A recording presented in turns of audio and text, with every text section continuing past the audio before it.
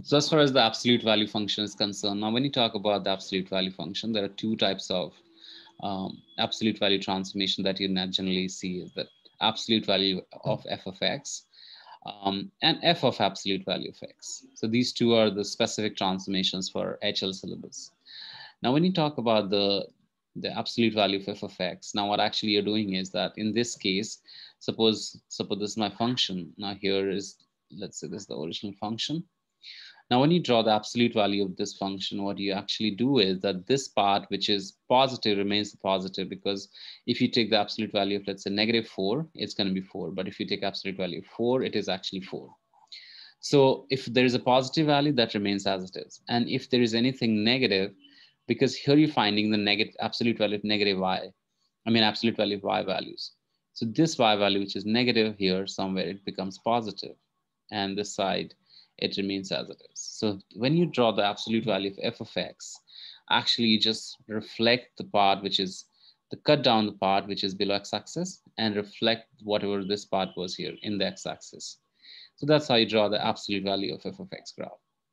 Now, when you have to draw the absolute value of, let's say, the f of absolute value of x, actually what you do is just like in this case, for example, if I've got a function like this, now what is actually happening is that you input these x values. Now, for example, whether I put negative or positive number, it is all going to come out as positive. So for example, if I'm finding out f of absolute value of -1, which means that I'm finding at x equals to -1, it's actually same as f of 1, because this is going to be positive. So actually these negative y values, that's why these become completely insignificant. So what we do is we cut down the side of the graph and then reflect the remaining part of the graph across y-axis. So this is going to be the general logic for f of absolute value. So to draw the absolute value, repeating the instructions again, you cut down the graph that is towards the negative side of the y-axis. So you're going to cut this down and then reflect the remaining part of the graph in the y-axis. So here. So this is what you have at this stage. This is the original function, and this is the f of absolute. So this is the entire thing which we have got at this stage here. This is the f of absolute value of the function. So let's say if you have got a question, first question is that f of x is 2x minus 3 over x plus 4. The question is to sketch the graph of this given function. So when you draw this graph, basically the first thing that is you got to draw is the vertical asymptote. So for vertical asymptote, you basically equate denominators to 0. So you get x equals to 4. For horizontal asymptote, you because it's a general linear over linear equation, so you take the coefficient of the x term, which is 2 over 1. So that's 2. But just generally remember that if you wish to find out the horizontal asymptote, there are 3 rules. One, like I'll just take some different examples compared to this. So first rule is that if you got ax plus b over cx plus d, or you got ax squared plus like similar like degree terms, let's say dx squared plus ex plus something f, then you just take the coefficient of the leading terms. That is what is your horizontal asymptote. And sometimes it is also advised that you spend some time on like thinking about, let's say if your function is a plus something like b 2x plus 5, don't say that here, okay, the horizontal asymptote for this part is 0, because if I take an infinite x value, x tends to infinity, this value will become 0. But actually this 0 plus a, which means that new horizontal asymptote is actually y equals to a. And if your degree of numerator is smaller than the degree of denominator, like for example, you got like y is AO, like 3 over x plus 5. In this case, you remember that x-axis is always the horizontal asymptote. So y equals to 0 will be always the horizontal asymptote in this case. So coming back to this problem that we have. So number 1 is that I have got the vertical asymptote, horizontal asymptote. Next up is get the roots quickly. So get the roots. So root will be when you put y as 0. So if you put y as 0, you get x is 3 over 2. And then you put, let's say, x as 0 to get the y-intercept, which is 3/4. So with the given set of information, so if I draw the graph of it, so if I draw the graph for this one,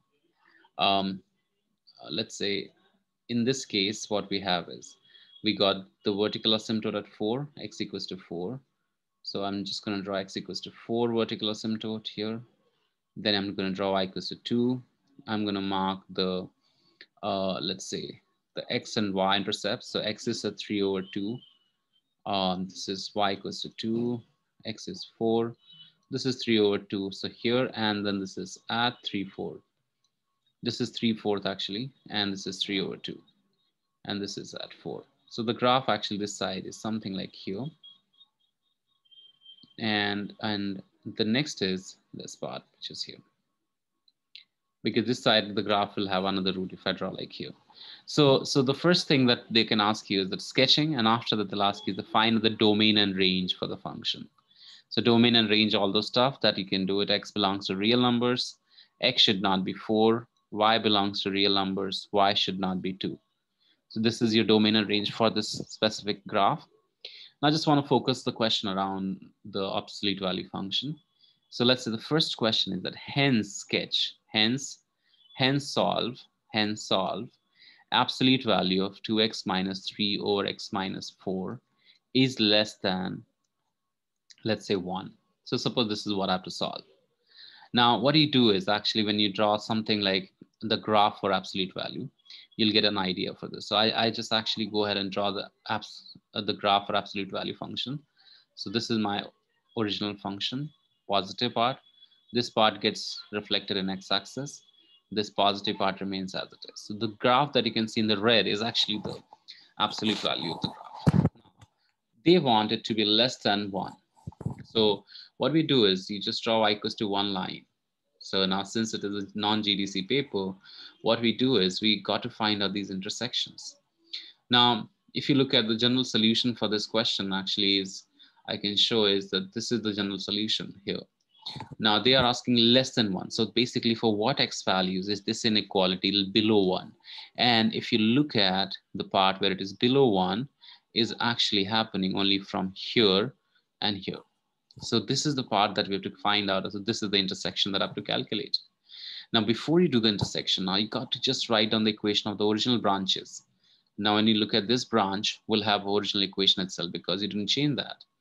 And this branch actually is a reflection x-axis. So this branch will have an equation of negative 2x minus 3 over x minus 4.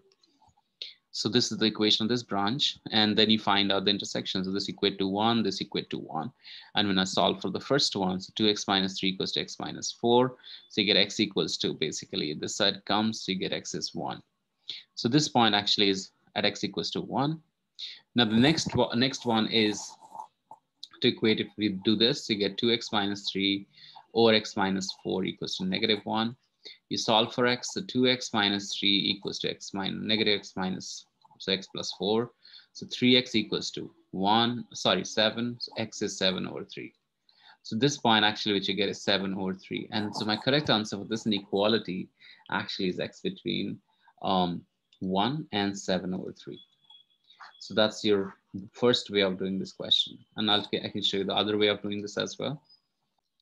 So the other way was to do this question was to actually just squared both the sides. I'm not going to show the entire solution. And so you get 2x minus 3 over x minus 4 the whole square. So you could just do this. Bring 1 to the left-hand side and then follow the sign diagram procedure to solve this. Remember that rational inequalities cannot be multiplied. That's the reason I didn't multiply. Didn't take it here. Otherwise, you might get the wrong answer.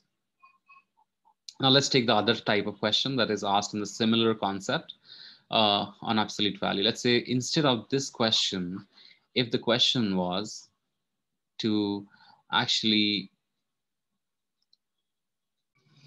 so now assume that if my general solution I had to find was for this question. So 2 times absolute value of x minus 3 over absolute value of x minus 4. This has to be let's say less than or equals to 1.5. If this was the question, how would we do that? Or let's say this was less than 1.8. So how do we do this particular question? So in this case, what you do is if you look at the simple part, which is here is they have given us the f of absolute value of x graph. When you draw f of absolute value of x graph, what does it mean is that you actually cut down the negative side. So if you cut down the negative side, so here we go. So if I cut down the negative side of the graph, which is this part, so you can see that this part is already gone, and then reflect the remaining part in y-axis. So when I reflect this remaining part, this is here, this comes here, so you get another vertical asymptote. So here we go, and then you get the graph here. Now, if I wanted to sketch the graph for this is the 0.75. So now this will be, let's say, 1 or 2 mark question, maximum, not more than that. Now I want to solve for below, where's the graph below 1.8? Now let's say below 1.8, so this is 1.8 line. So actually the graph is below 1.8 in all this region. Okay, so if you look at here, this region is the graph where it is below 1.8. This side is above 1.8, this side above 1.8. So correct answer for this is x between -2 to +2. So that's how you do the absolute value questions.